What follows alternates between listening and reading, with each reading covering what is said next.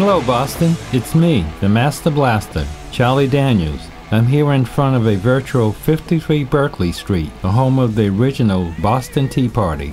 In March of 1968, WBCN was born right here. If you were listening to WBCN on the radio in those days, you could actually hear the bands performing in the background. And I introduced a lot of those bands in those days. Bands like The Who, Led Zeppelin, B.B. King, Little Richard. We're at the Boston Tea Party tonight. And we're going to end this here. Let's do it. Just in Boston, Massachusetts. Out the way it should be rocking. Hi, Charlie. I'm Bill Lichtenstein. Like many of you, I was there. And The American Revolution is a film about how WBCN, politics, and rock and roll changed everything. When we first got the idea for making The American Revolution, the biggest obstacle we faced was that we were making a documentary, a film, about a radio station for which there were virtually no moving pictures and no audio archives.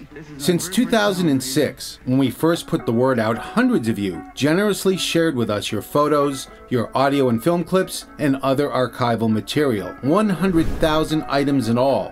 It has allowed us to make the film, and now we have this unprecedented archival collection from the radio station and the era. Many of the precious audio tapes that were shared with us from WBCN's early years had not been played in some cases in more than 4 decades. Paul Adams handled the archives for the film, hundreds of hours in all. Yes, it was an enormous challenge to preserve this material because we had to bake tapes, we had to replace splices, we had to find equipment to play it back on because you can't get these anymore. But it was well worth the effort to preserve the audio for the documentary as well as making it available to the public. Making the archives available to the public will involve efforts that go well beyond creating the film. The question for us has been, what's the most engaging way for this archival material to live on? Our answer? Ziga. What's Ziga? Well, it's a new way to tell interactive stories online. And it allows us to group this amazing archival material by geographic location. Let's show you how it works. For a glance at what happened across I'm here at the Boston Common. In the early 1970s, this was the site of the largest Vietnam anti-war demonstration in the country. 100,000 people turned out.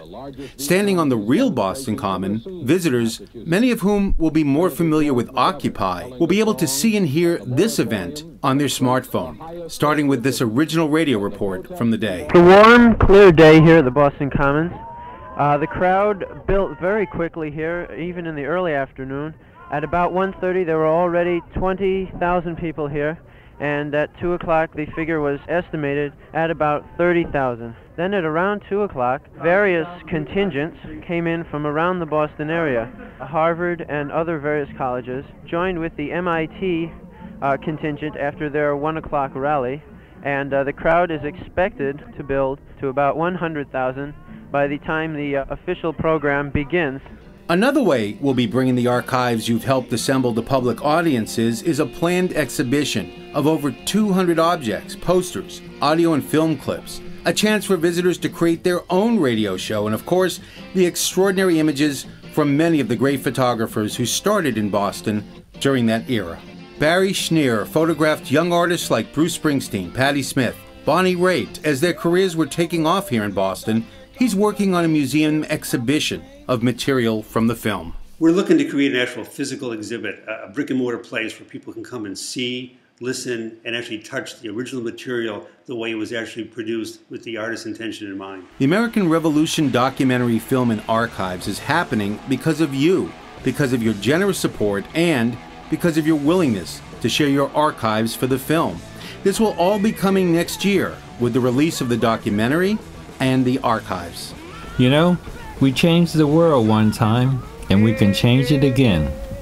Thank you, and enjoy the show. We're at the Boston Tea Party tonight in Boston, Massachusetts. All right, right on. There is no place like this place. Right on. Anywhere around about this place, looking at things like this place. Lord, you know this must be the place.